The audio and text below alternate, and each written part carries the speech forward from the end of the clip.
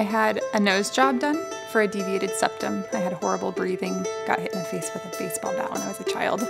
I feel like my nose, before I had it done, was more of a masculine nose. It looked a lot like my older brother's. It just didn't fit my face. So by having my nose fixed, I was able to breathe better, increase my running times, swimming is better, biking's better, hiking's better. I'm not a mouth breather when I work out anymore. So I feel like my external and my internal match. Yes, I feel like this is how my nose should have always looked.